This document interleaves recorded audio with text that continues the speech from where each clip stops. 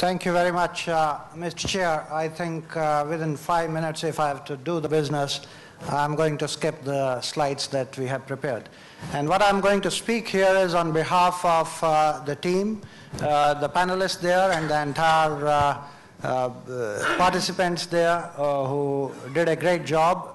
And the framework that we adopted was broadly the framework which the Prime Minister has elucidated in his opening inaugural address, that there are 3 parts that we need to look at: availability, economic access, and the issue of absorption.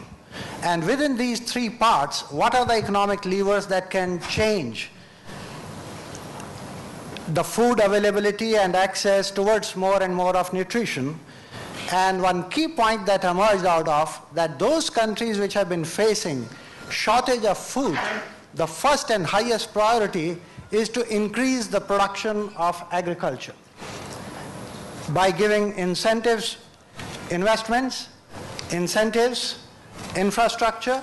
But once you have produced the food, the next big challenge is to store it well so that reduce the post-harvest losses. There are countries, as in India, large post-harvest losses in perishable commodities, and that requires all along the value chain a lot of investments in infrastructure.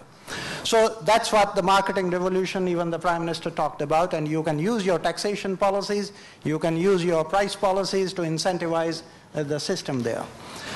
On the issue of economic access was that growth is a necessary instrument that will augment the levels of income of the people, but it may not be sufficient to take care of the deficiencies of certain types as far as the nutrition is concerned. So targeted interventions would be needed there. But also augmenting income would be that only a few people can take full advantage of it. If there are people at the bottom who are left out from the growth process, if the growth process is not broad enough, then how do you take care of them? And we thought that the economic levers could be the conditional cash transfers to them rather than messing up with the pricing structures and pricing controls, which will affect the efficiency and allocation of resources on the other hand. In terms of absorption, there are investments needed, but there are issues which go beyond economic sphere, particularly on the education of the women and all that. Now, when we were looking at all these 3, which are the best practices and case studies that we can cite off where you have given good availability, you have given good access, and it is nutritious food, then issues, one example that came up by the audience was Amul's story is a great success story. Amul's story in this country, which led to Operation Flood in due course, the milk revolution by the smallholders. It was very broad-based. It augmented the income of the people. It required investments all along. So those are the economic levers that you need to put in place.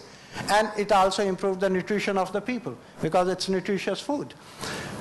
There was cases that if there are big companies like Nestle that are trying to give Cerelac, but the price is very high, it could be nutritious, but if it is not having economic access of the poor, how do you innovate a different product from your traditional mixtures and put a certification, quality certification, which can compete with these types of things?